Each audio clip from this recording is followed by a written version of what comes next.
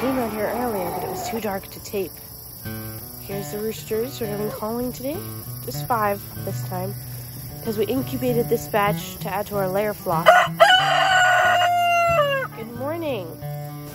All right, it's much lighter now. We just got back from milking, and we're pulling out all the chicken culling stuff to get it cleaned up and ready for operation. I'll do a list of equipment in just a minute once we get it all set up.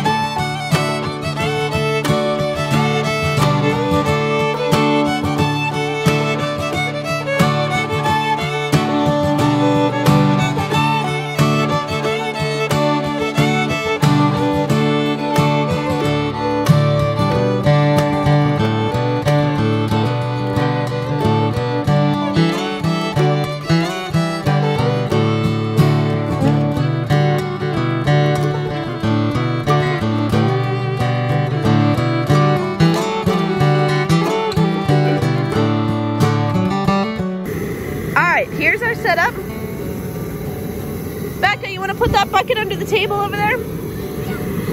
Alright, so for your list of equipment, you'll need buckets or things to catch blood and put guts in. These are restraining cones or culling cones.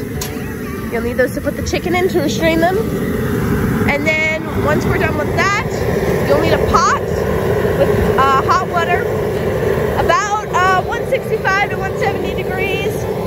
Now this is an optional piece of equipment. It's very expensive, and I would only recommend getting it if you're gonna be culling a lot of chickens, but it does work really good. This plucks the feathers for you. If not, you can do it by hand.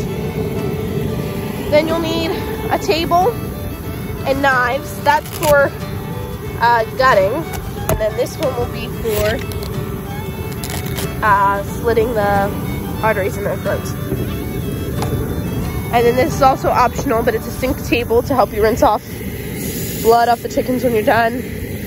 You could also just use a hose if you don't have a sink table. Okay, so the list of the equipment that you actually need is pretty low, and it's all pretty inexpensive. Here's another optional piece of equipment. These are hot cold gloves, like welding gloves. And we use these to, whoever's dipping the chickens can wear them so they don't burn themselves on the hot water. But that's also optional. You can just be careful not to get your hands in the water. And then over here, I'll bring these over too. These are like rubber aprons. You could also just wear work clothes, but these were like, I think at the time I bought them, they were like 14 bucks for the 2. You also need a thermometer to check the temperature of your water over there. And the boys are sharpening knives. All right, so that's all the equipment you need. We're gonna be culling those 5 roosters, and I'm gonna go over the steps with you guys. All right, the last thing on the list is a way to keep the birds cold. This is gonna be cooler, refrigerator. We're gonna do something a little different though this time. This is ice water, but it has salt in it. Now we did 1/2 cup to every gallon of water. This is an experiment that someone told us that they do, is that the way that they call the birds, which is the same way that we're gonna call them today, which I'll show you them, but they also put them in a saltwater brine for an hour and then go ahead and either can them or bag them and freeze them, however they are gonna do that chicken. But we're gonna try this, and they said that the meat is usually tender because usually you have to leave them in a cold area, either on ice in a cooler or in a refrigerator, for 2 to 3 days so their muscles to relax so that they're tender. But this is a way, I guess, so that you can process them right away without needing that 2 to 3 days. So we're gonna try this with 5 birds. Better try it with 5 than 20, right? So we're gonna try this with our 5 roosters today, and we're gonna see how tender they turn out. All right, here's our first victim in the restraining cone. Now, the first step is to stop feeding your birds 24 hours before culling.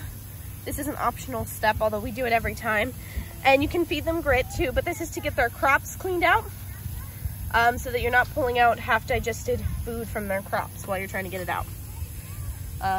You can do it without, I guess. I mean, you can just clean the food out, but it's a little gross, so I think it's better to just stop feeding them 24 hours before.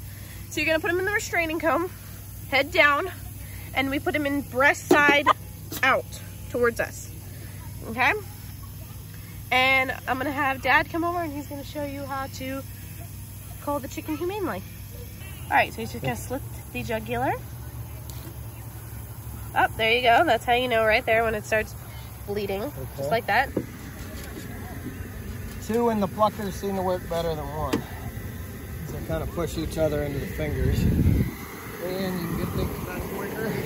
Just so we're all clear, they're very dead. 165 to 170. You don't want the gloves? I don't, where are they?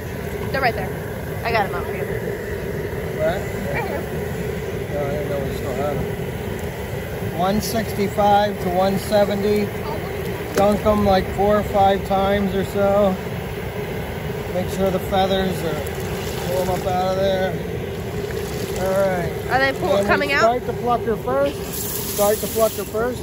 You got to get it turning. Dump them out.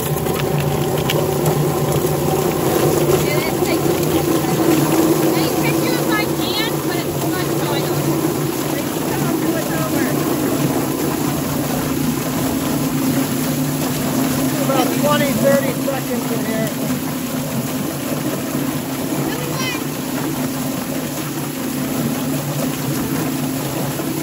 We're good. Yeah. And they come out with virtually no feathers. I mean, yeah, a lot of times the tail feathers will stay. This is a piece of optional equipment. You can hand pull the feathers, which it might be worth the money to just pull the feathers by hand if you're not doing a lot of chickens. Yeah. We sometimes did like. All right, I got most of the feathers off. I'll get the rest off when we're rinsing and cleaning. And any of these little fine hairs, you might need like tweezers or something to pull them out. So what we're gonna do is we're gonna take the feet off first. You see where there's a joint here where it bends, and you're just gonna cut in there, just like that. Pull on the other side, and if you do this right, it should. There it goes. Pop right off. We're gonna do the other one.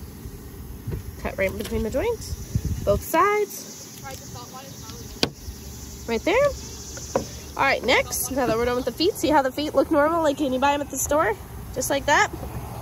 Next, we're gonna remove that part that I was talking about, the part that has the food. Now this, I didn't give them grit, so it might still have food in it, but I did stop feeding them. It doesn't look like it might have a little food. Not a lot though. These can get really big. So we can see where the crop is. See this blackened pouch? That's where their crop is. And you're just going to pull it away from the side of their neck. Take a knife to do this if you need to.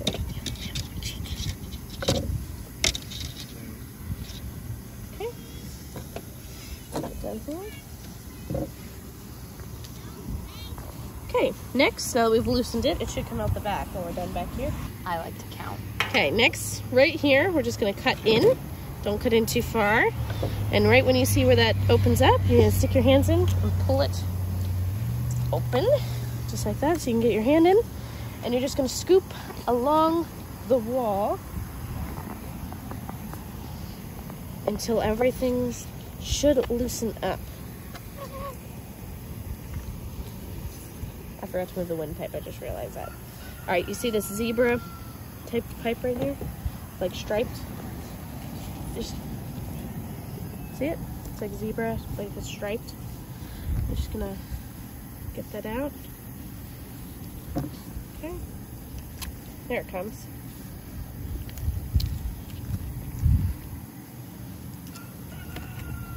There it is. Okay, now back in here. Ugh, gross. Okay. Back in here, we're gonna just scoop all the organs out of the chicken. And here comes the crop. See, there's the crop, the thing that we were loosened up. Dad, we have one more. Just gonna scoop everything out of here. No. That's its boy parts. What are they? It's boy parts. Oh. It has really big boy parts, actually. Oh. What's that? That is a lung. A lung? Okay, so you don't want to pull this tube off, or else you're gonna make a mess for yourself. The way you're gonna get the rest of this out now is you're just gonna, there's a bone right here, and you're just gonna cut right along there, and on both sides.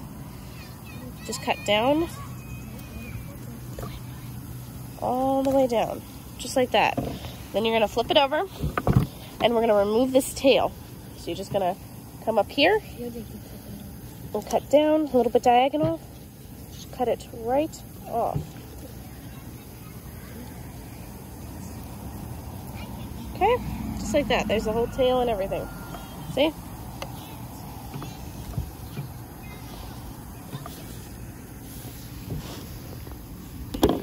All right, so we're gonna make sure there's nothing in there. You can look, see everything's out. You can see the rib, see the bones here. If there's something like this on top of there, you still have lungs in there, which is fine. You can leave the lungs in if you want, but we usually take them out. Okay, so next we're gonna take the organs that we're going to keep. So right here is a heart. This is another lung. Right there, that's a lung. This is a heart right here.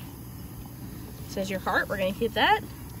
Now right here, this is the part you do not want to pop. Let me see if I can find it.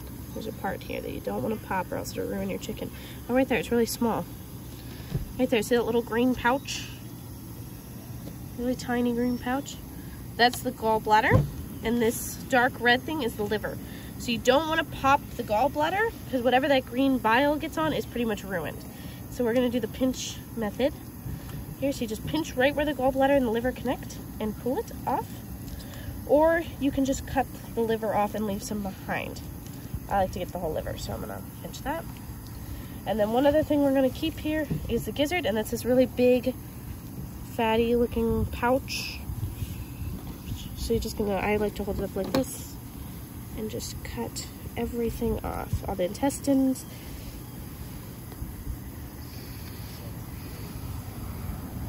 Right here. Okay, so there's your gallbladder. I'll show you how to clean that out in a minute. This is all going to be trash. We're just going to set that aside. And the lungs are trash. So we have our liver, our heart, and our gizzard. And just to clean that out, you're just going to cut it open. Just like this. Okay, and it still has food in there. Obviously, that's going to have food in it. See if I see that bucket? So we're just going to put our trash in here. And the food scraps. Oh, look, there was a bug in there. And we're going to just rinse it out.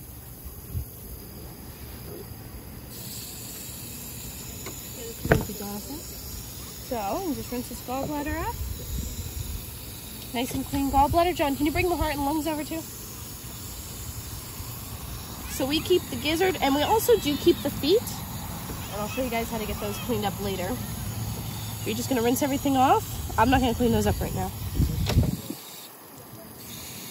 You want to get the inside of the chicken real good. And so I'm going to just take the rest of these feathers off.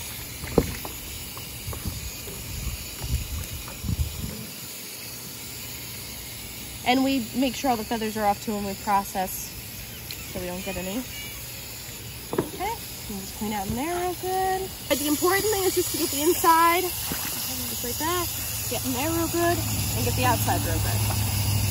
Get the rest of these feathers off. Okay, now we're gonna get them in the cooler. The saltwater bath. This is nice and cold. You're just gonna put them in here, let them soak. For at least an hour, but no longer than 12. All right, and I'm just gonna show you guys real quick what you have to do with the feet to get them ready for making chicken broth. You're just gonna go ahead and clip the nails.